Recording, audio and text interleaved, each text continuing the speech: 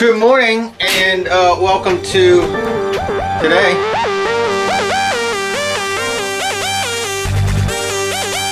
It's Monday and got 9 on the schedule. So what we're gonna do right now, I got this on movie mode. I got my camera on movie mode.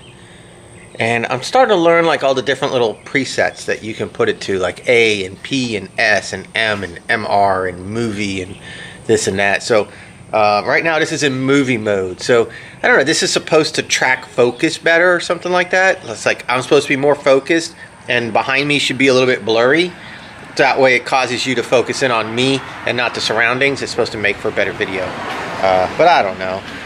Let's go say hi to the birds real fast and then we'll tell you what we got going on today. So I've been leaving the birds out at night because it's actually about as warm out here at night as it is in my home. It's in the mid 70s outside and I keep them covered so they don't get the wind, you know, any drafts, you know, and it's mid 70s in my home with the air conditioning. So what I've been doing is just putting a cover on them. And then of course, you know, when I know it's going to rain or whatever, I bring them in because I don't want them getting too wet. But I did hose them off the other day in the sun, and they really seem to like that. So we gotta go ahead and put some food and change out their water. They like to sit up here on this swing. I need to move this swing, and they sit on the swing and shit in the water.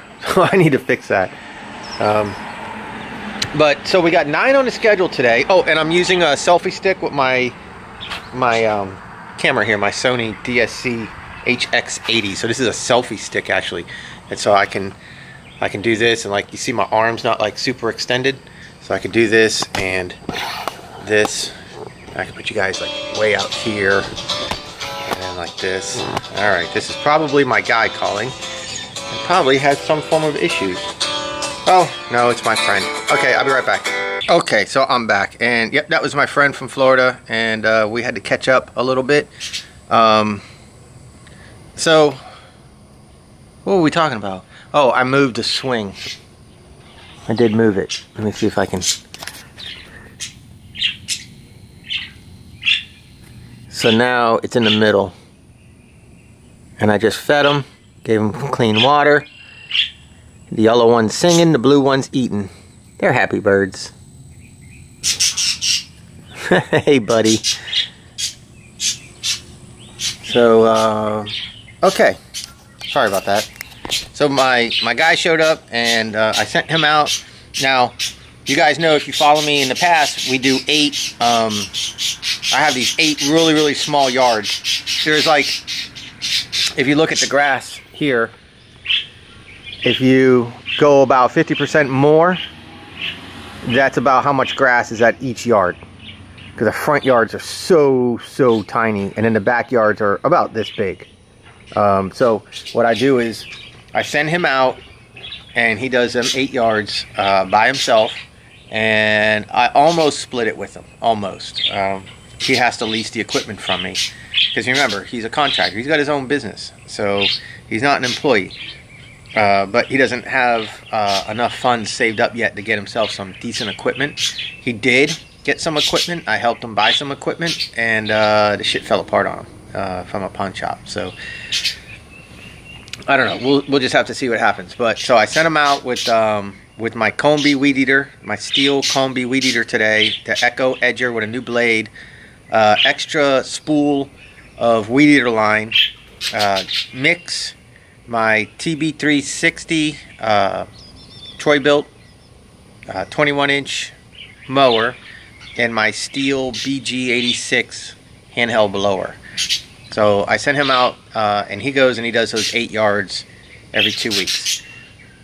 Now it's 9 yards because I picked up a new one. So we did the new one together last week, 2 weeks ago, just to make sure that I wasn't handing him off something that he wouldn't know how to handle, you know, something really bad. And it was kind of, but now it's fine. So he's going to go and do those 9 yards with really no problem, and it'll take him to about almost. Probably about 2:30, 3 o'clock he'll be done. Depends on how long of a lunch break he takes. And that's a good deal. And, you know, and I welcome you guys to consider that in your business. If you can get, you know, let's say you can get 6 houses on this little area right here, like in this area, 5 or 6 houses. There's nothing wrong with sending a guy out who's got his own truck with a push mower, a weed eater, an edger, a blower, and maybe a hedge trimmer, a rake and a garbage can. And let's say you got 5 $40 houses right here. So, you know, you're going to make 200 bucks. There's nothing wrong with saying to that guy, hey, here's the equipment, if he doesn't have any. Here's the equipment. Here's the addresses. Go do those 5 houses. Here's a 20 to get gas if you need it. If he's his own business, he might have it. And, you know, 200 bucks. And there's 200 bucks you're going to make right there. And you didn't leave the house. There's nothing wrong with doing that and paying him, you know, 80, 90, maybe $100, splitting it with him. He does the work, you provide the equipment and the accounts, and you split it. So you make 100 bucks today, at least, maybe 120. At least, you got some maintenance to do on the machines and stuff like that, but you didn't leave the house. Now you might think to yourself, you know, I'd rather go make the 200 myself. Well, sure, but let's just say you got something else to do. Or let's just say you're doing this part-time because you have a full-time job. Or let's just say you want to build up, you know, to a point where you can make a living on 3 days a week, and, you know, and that's going to be okay. And, you know, you got 2 days a week where you send contractors out to do some work. Or let's just say I go out pressure washing 4 houses today and make 500 bucks. And then he does 200 and something dollars worth of lawns, and so I make 100 bucks. So now I make 600 bucks. Right? And all I did is pressure wash 5 houses and I make 600 bucks. And he's out there sweating his balls off mowing. So there's lots of options. There's lots of reasons to do it. Maybe you're injured. Maybe you got bad ankles. Maybe you got bad knee. Maybe you got surgery. Maybe your wife's pregnant. Maybe you need a break. Maybe any reason whatsoever. It's nice to have. It's nice to have that option to be able to send somebody out and do that. You know, maybe you got 3 guys going out and doing that. So you got $600 being made. You paid $300 out. You make $300, and you really never get out of bed except to give them their route sheet and equipment that they may need, and get them, you know, get them going in the morning. And then, you know, you go back to bed and do dirty things to your wife all day, or, you know, your husband, or your boyfriend, or your girlfriend, or your dog. Weirdo. But whatever. You see what I'm saying? I mean, it's up to you. Before I joined the military, my business was at a point where a lot of my work was done by contractors. Like big companies would go out and mow big properties for me. And I would pay them at the end of the month. And I'd get paid at the end of the month. And I'd keep the profit. You know, I'd keep what was left. And I was making a nice freaking living doing that. And the only thing that I would do is I'd head out on jobs like landscaping, or, you know, mulch installation, or rock, or sprinkler service. I would go out and do those types of jobs. And my, you know, the companies that would work under me they had their own equipment, their own insurance, their own business license. They were paid $10.99, so every penny I gave them, I claimed it, you know, as an expense, and it was up to them to do their own taxes. That's their business. But they were my accounts. And, you know, they knew not to talk to the customer, refer everything to me. They never knew the prices of my accounts. I never discussed it. But they were my accounts, like Miami Subs, Toyota of Hollywood, County Line Lexus, all types of places down in South Florida I used to do. And, you know, and it worked out great. And I'd make a lot of money, and I didn't have to spend thousands upon thousands upon thousands of dollars in big old commercial equipment to handle those accounts. They already had it. They had the 61-inch Skag, you know, with the T-bar turn handle where you sit right over the wheel, the one wheel, and then you got the 2 big, huge drive wheels, and then you got the big deck in front of you, and it's got caster wheels. I don't know what it's called. But, you know, they had that shit. They had the big 52-inch hydro walk-behinds and the 36-inch hydro walk-behinds. Me, the only thing I had was a 36-inch Skag belt drive on a 5x10 open trailer with a piece of shit weed eater and a blower and all that. And I mean, I was making $400 or $500 a day not leaving the house. And I remember I used to drive around with my baby, my son, back when I was previously married. I would drive around with him dropping off invoices, or, taking addresses of places that I wanted to drop, you know, estimates, price quotes. And I used to have a nice little folder I'd put together about my company and that were licensed, insured, and some references that I was allowed to use that people would let me use as a reference. And, you know, I would go around and take that list. I'd go home, and then when my wife would get home, she'd keep the kids, and I'd go and just deliver. I wouldn't even say anything. I'd be like, hey, can I leave this for the manager? And I'd be like, yeah, sure, what is it? I'd be just, oh, it's a price quote for property maintenance, and it'd be in a manila envelope and addressed whatever the name of the place would be, like Miami Subs, and then it would be store manager. So nobody opened it except the manager. And it would just have a nice little cover sheet, you know, like a little homework assignment. I'll have to show you how I do it. Like a report you would do for school. Pretty neat. And that's what I used to do. And I would get that place for, you know, like a Miami Subs for $185 a cut. And then I'd call my buddy Dave up, and I'd be like, hey Dave, man, I got this Miami Subs, man. Can you do it for $100? And he'd go by there. Yeah, no problem. Okay, go do it. Every 2 weeks, $100. So, you know, I'm making $85 on his work, and, you know, move on to the next one. Not my gas, not my anything. He'd do it. I make $85 every 2 weeks. So, you know, you're talking $170 a month right there. So my electric bill was paid. My home's electric bill was paid off of his work doing the Miami Subs. And then you just start multiplying that. So sending my guy out today to go do those 9 yards, you know, it doesn't make me rich, but it does put me in a position to try him out. It gives him a sense of responsibility and ownership. And, you know, I'm not beating my body up. I'm not nearly as beat up, worn out, and as tired as I am today as I was last year. Last year I was sick. I mean, I was crazy last year. And this year it's not like that. So I feel good. I really feel good. And, you know, we're going through this divorce with the wife right now. But we're talking, and everything is really, really good. We had some really great days recently of just talking, just getting stuff out that we've never been able to get out. And so that's awesome. You know, that we can do that. And yesterday was Father's Day, and so I had a great day with my kids. And, you know, today I still got my kids, so that's another reason why I want to send my guy out, you know. So I spent $80 today, but, you know, that $80 I'm getting, that's almost a third of what I'm making today, right? A third? 80, 160, 240. That's almost 1/3 of what well, it's a little bit over 1/3 of what I'm making today. So I can't complain. I'm sitting here with my kids. I'm about to take them up to the store to go get a light. Let me show you. I got the cruise back from my wife. So we waxed it yesterday, but see the turn signal? The little clip broke off. They put a new bumper on because this car had lots of issues with paint and stuff, so GM fixed it. Chevy fixed it, repainted the entire car, and gave us a lifetime warranty on the paint. But when they put the bumper on, they messed up the turn signal light, the little clip that goes here. And I was trying to fix it yesterday, and I ended up snapping it off. So that's somewhere on the floor. Yeah, right here. I ended up snapping it off.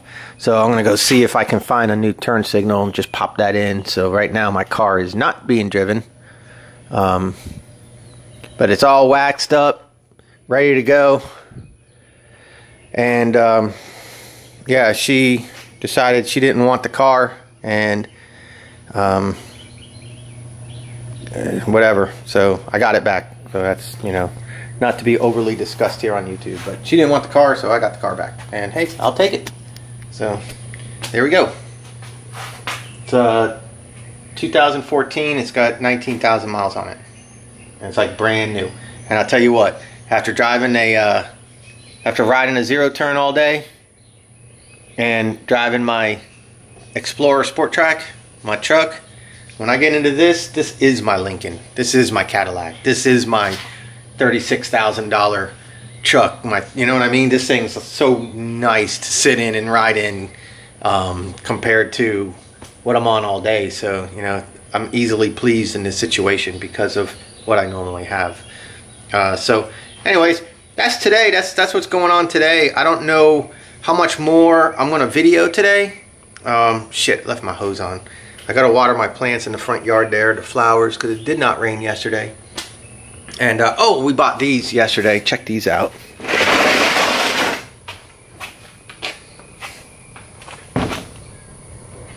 Super freaking bad ass. So me and the kids were rolling around on these yesterday. Oh my goodness gracious, are they cool. These big old wheels, man, they're only like 60 bucks. These big old wheels, it just rolls and rolls and rolls. So I'm looking forward, 4th of July, I'm looking forward when I get my kids back, we're gonna take these downtown and go tear up the streets. These will be easier to ride than the skateboards because they got such bigger wheels, so it'll handle everything better. And it's a little bit easier, you know. So that's that. But yeah, anyways, that's what's going on right now here at the Dan's household. Got a little mark there. Nothing a little flat black paint can't take care of. So I will I gotta get the kids up and we gotta get out of here. We gotta go to GM and see if we can't find that light. Maybe I'll do some phone calls first, local phone calls. Oh, and then today the cleaners are coming to clean the house. So every 2 weeks the cleaners will come and clean my house for me now. And it's really nice, especially after the weekend that the boys leave. So they'll be gone. The cleaners will come in and get everything that the boys miss aim with. Although I try to wipe up behind them and I try to be careful with them, still, it's nice to have them go through and really clean the bathrooms up. So yeah, so that's what's going on. Cool. So are we excited? I'm excited about today. I like sending my guy out. I like making money for sitting here doing nothing. So not really doing nothing, but doing nothing. I'm gonna spend the day with my kids. Okay, so guess what? I just called the first GM dealer right here, Chevrolet. Here's the part that broke, and here's the plastic part that's supposed to come around with some more plastic, and then it pops in, and it snapped off when I was trying to pull it out, stretch it out a little bit. I should have heated it, but I didn't, and I broke it. $37 for this part, and they got it right up the street here at the GM, so that's awesome. Hey guys, say hello. Hey.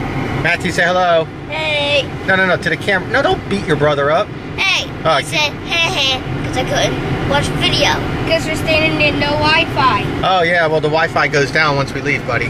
So you're not gonna have Wi-Fi on your phone when we leave.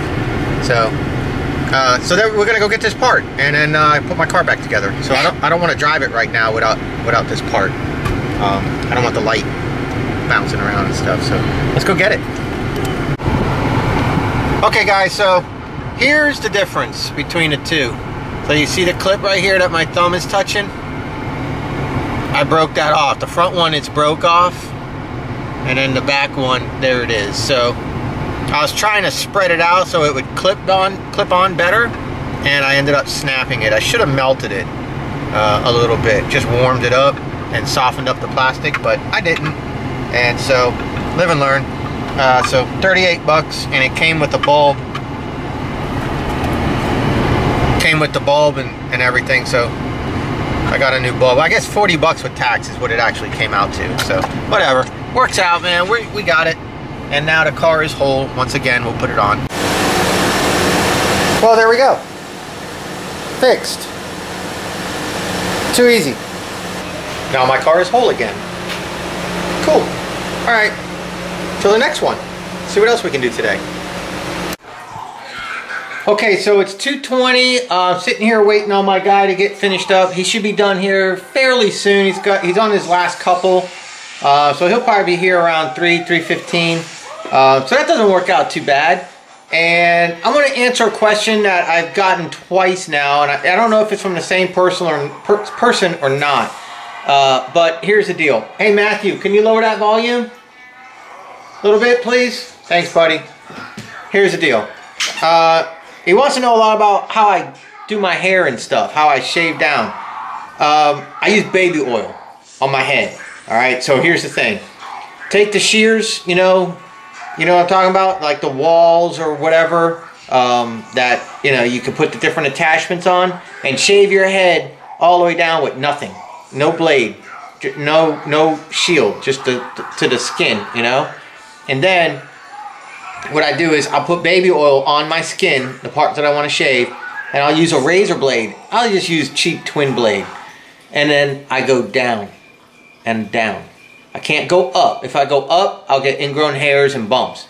So it's not as smooth as you think. It's not like, you know, really, really smooth. It's not like this. Okay, there's hair here, but you go down. All right, that's one way to do it.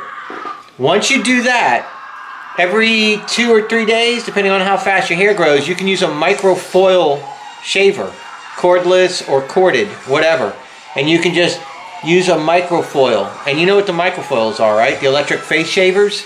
Instead of the ones that has the 3 round ones, you use the microfoils. It's got the 2 strips of shaver. Oh, my cleaners are here. So you can use the microfoil shaver and you can do it that way too. As far as my face is concerned, all right, buddy. As far as my face is concerned, same thing. I shave with baby oil. After a hot shower, any blade will work. Single blade all the way up to the most expensive blades. But I use baby oil. That's the trick. Baby oil. All right?